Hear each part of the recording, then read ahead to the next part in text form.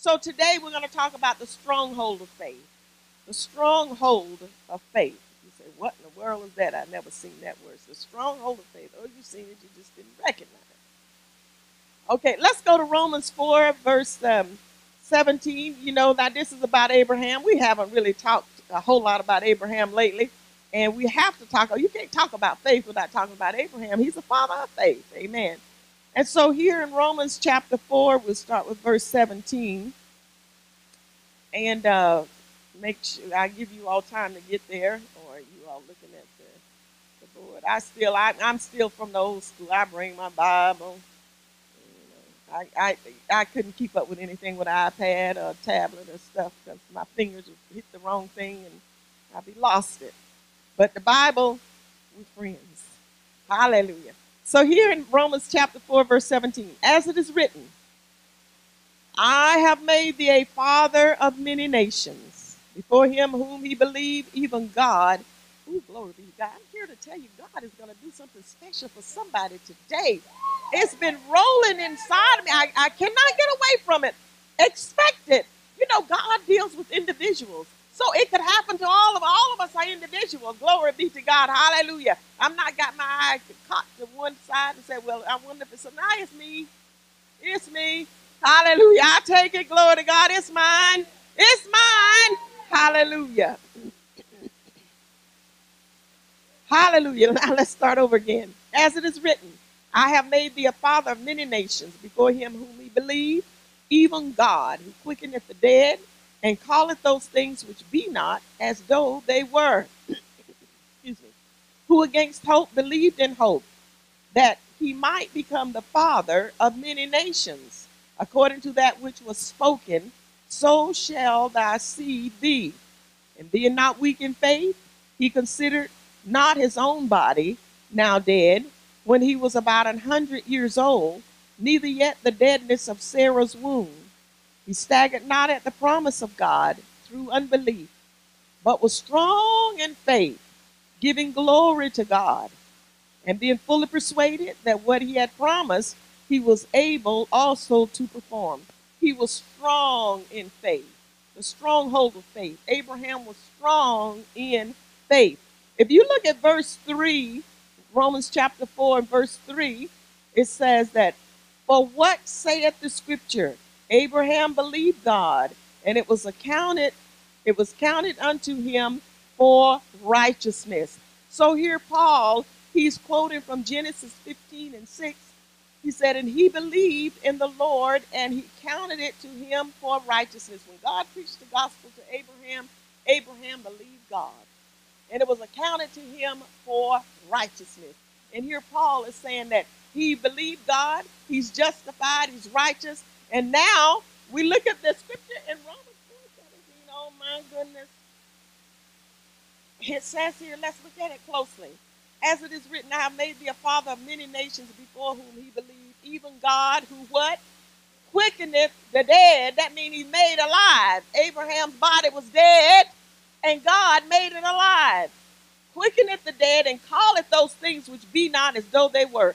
Why is it so difficult for you to call things that be not as though they were? Why is it? People always say what they see. But if we're going to talk God's language, we're going to have to call things that be not as though they were. Glory be to God. We're going to have to start declaring some things that we don't see, we don't feel. There's no place in sight. We're going to have to start declaring some things. Glory to God. I remember when I was at I was working at FAMC, and I was just getting in, really learning about faith. And I was listening to a message by Jerry Savelle, and he was talking about God is doing a new thing. And I had listened to that message, and all that day I began to say, you know, God is doing a new thing for me. And I was saying it to myself, but then I got you know, I don't know if any of you all ever experienced this. The more you say something, the more bolder you get about it because it comes alive. It begins to grow inside you. Hey, it must happen. God got to do something. And so I was saying that all day. God is doing a new thing for me. And I walked up to the reception. I said, hey, God is doing a new thing. She said, I said, he's doing a new thing. God is doing a new God. He's doing a new thing for me. I went all that day, came home that afternoon, up in Live Oak.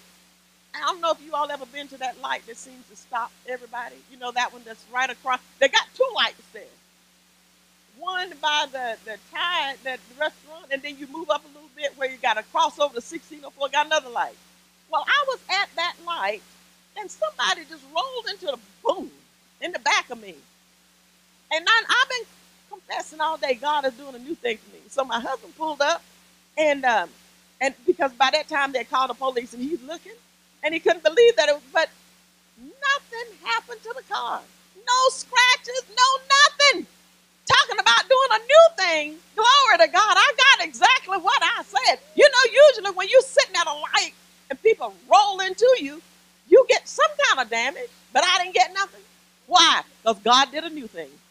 Amen. And if you want God's blessings, you're going to have to keep saying it. You know, God spoke it. He spoke it from the beginning of time all the way till Jesus came. God spoke. He was speaking. Amen.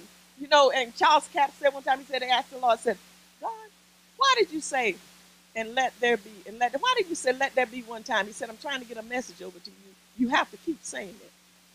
And God said, let there be, and God said, let there be, and God said, he's God. He could have said it one time. Everything would have been there, but there's a format. It's a purpose. Hallelujah. Glory to God. So when you say things in line with the word of God, you're not being in doubt or unbelief.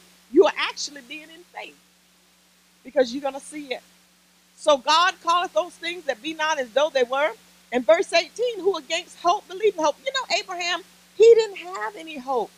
He was physically beyond hope because everything was dead. There was no way that he could produce anything. But because of what God said, who against hope believed in hope, that he might become the father of many nations, according to that which was spoken, so shall thy seed be. When Abraham began to call himself Abraham, that means that he believed God and nobody could stop him. You know, everybody worked, Charles Capps used to say the whole county worked for Abraham. And so when this man rolled up and said, hello, how you doing? My name is Abraham. He said, you know, nobody dare laugh because he didn't have any children. And he's saying he's Abraham, the father of a multitude. You know, they understood names, you know. Amen. So what do your name mean? Don't tell me. Just find out. Amen. Find out what your name means. And then live it out. And if you don't like what it means, change your name. Change your name. Amen. Hallelujah. Amen. Some people get the wrong name. They get the wrong name and they can walk throughout their lives. They live under a curse because they're under the wrong name. Amen.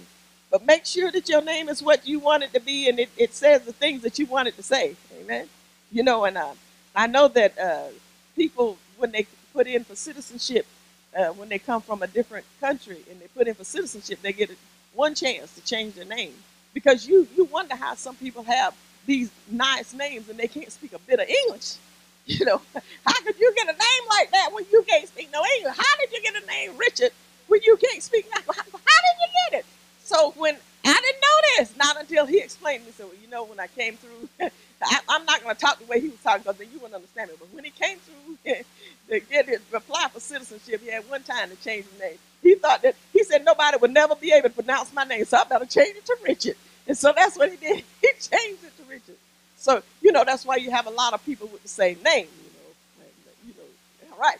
And and then my husband, he told a story. You heard him tell it many times, that he was in basic training with a young man from the Asian young man, and they asked him what did his last name was York.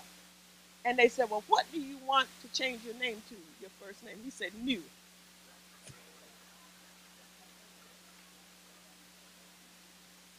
New York.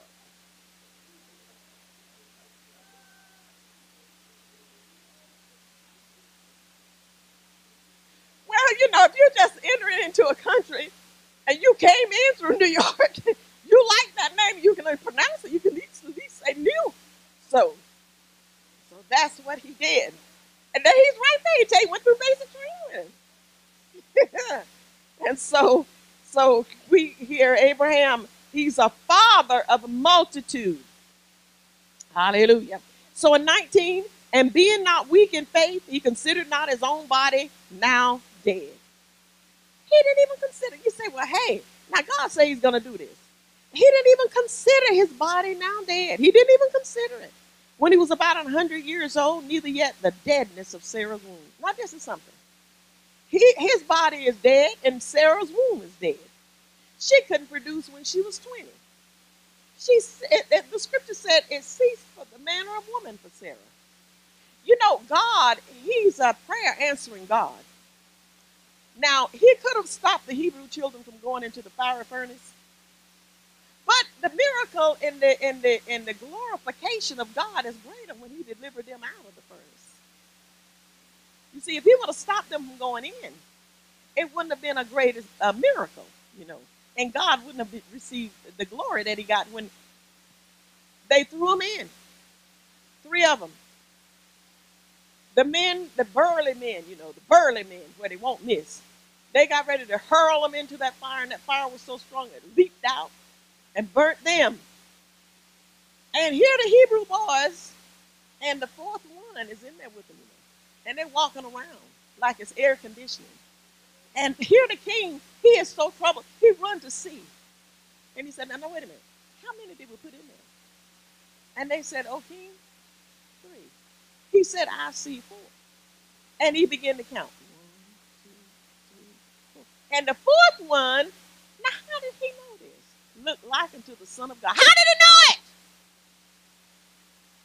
They're not as dumb as they think they are. God will make the dumbest person on this earth recognize him and understand him if he needs to. So he said, the 4th one is like unto the Son of God. And they're walking around in it. And when they brought him out, they didn't have a smell of smoke on them. No, the hair wasn't sick. The hair wasn't sick. Now, they heated the furnace up 7 times hotter. The turbines didn't have any smoke smell. What did they do? They got promoted in the kingdom, and what did the king say? Everybody going to worship their God. Because if you can spare somebody out of that furnace, everybody is going to worship the God of Shadrach, Meshach, and Abednego. Amen. Hallelujah. Hallelujah. And so Abraham, he didn't consider the deadness of his body dead or the deadness of Sarah's womb. He staggered not at the promise of God through unbelief, but was what? Strong in faith, giving glory to God. We need to read this. Oh, I have it here. Abraham did not, let's see, where was I? The verse 20. No unbelief in the Amplified. If you can get it up on the Amplified, they can read it in the Amplified. This is really good, verse 20. No unbelief or distrust made him waver, doubtingly question concerning the promise of God, but he grew strong and was empowered by faith as he gave praise and glory to God. Oh, hallelujah! The man didn't doubt. He didn't even question. Abraham didn't have this book that we have. He didn't have all the tools that we have to watch, to listen, to watch. Abraham, all he had was Jehovah. Praise the Lord, everyone. This is Pastor Carolyn Prescott, and this is my husband, Pastor Stephen Prescott, and we're pastors of Church of the Firstborn in the city of Church. We want to thank you for joining us today, and we want to ask you to continue to follow us on our website, and remember, have faith in God.